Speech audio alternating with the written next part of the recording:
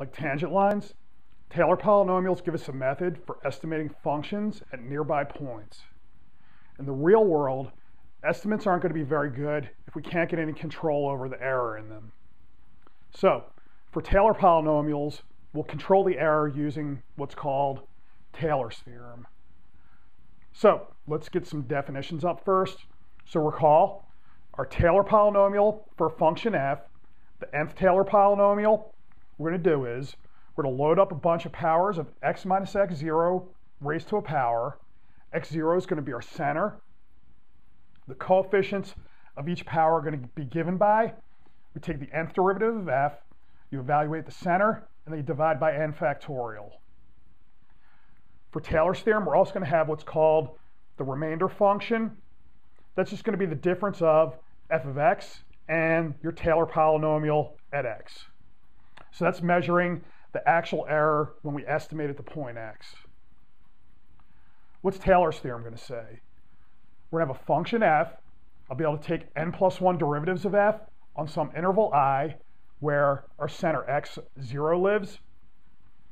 Then for each x in this interval, there's going to be an x prime between x and x0 such that, and then the punchline's down here, we can get an actual calculation of our remainder as we're going to take the n plus first derivative of f, evaluate at this point x prime that the theorem guarantees, multiply by x minus x0 raised to the n plus first power, then divide by n plus 1 factorial.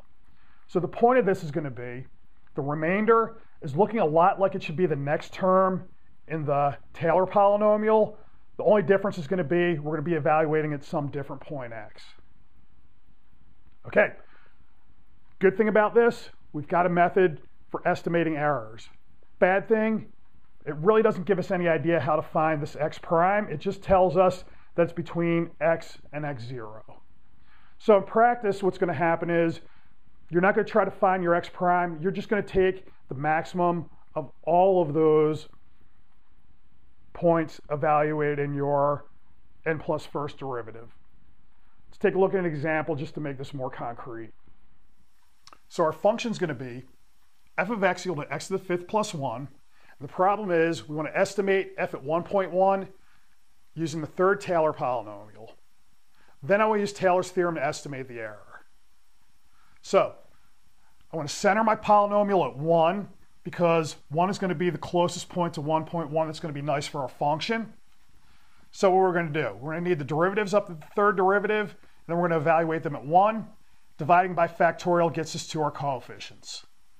So I evaluate, f of 1 is going to be equal to 2. The first derivative is 5x to the fourth. Put a 1 in there and I get a 5. And then you'll see that you'll get 20 and 60 if you do it for the second and third derivatives. Then we're going to divide by factorials. So remember, 0 factorial, 1 factorial are both going to be equal to 1. So these go over as is. 2 factorials equal to 2. 3 factorials equal to 6. So we're going to get 10s for our second and third coefficients. We load them into the polynomial as so. And then I'm going to put my 1.1 in and see what comes out. So I'm going to get a 2.61 for our estimate. Okay, the real world, you may not be able to get the actual number, so you're going to need to know the error, and that's where Taylor's theorem is going to come in. Now, since I can work out x to the fifth plus 1, the actual error is going to be f of 1.1, and then we get 2.61051, so your error is going to be 0.00051, okay, right down here. Now let's use Taylor's theorem to see how bad the error is, assuming we couldn't get hold of the actual value. All right, so what does Taylor's theorem say? It gives us this gadget. I'm going to need to know how to compute the fourth derivative at this point x prime, which lives between 1 and 1.1. Now, I don't know how to get that x prime, so what we'll do is instead, we'll just take the maximum over the whole entire interval, and that'll bound that point that we're interested in x prime. It'll make our estimate a little bit worse, but not going to be the worst thing in the world. So let's go ahead. So our remainder could be less than or equal to 1 over n factorial times the distance from 1.1 to 1 raised to the fourth power.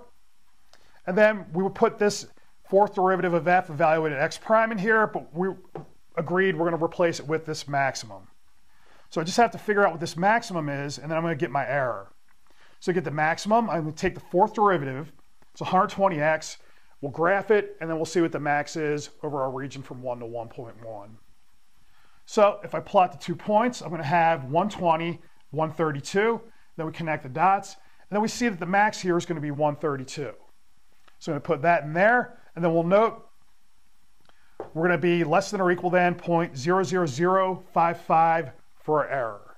So my estimate's going to be 2.610, and we know that the error in this estimate is going to be bounded by 0.00055. Okay, look, the real error, note, just the difference between the function and the polynomial. So we're getting that this has to be less than 0.00055, and we already saw that it's going to be 0.00051. So Taylor's theorem agrees with us in this example.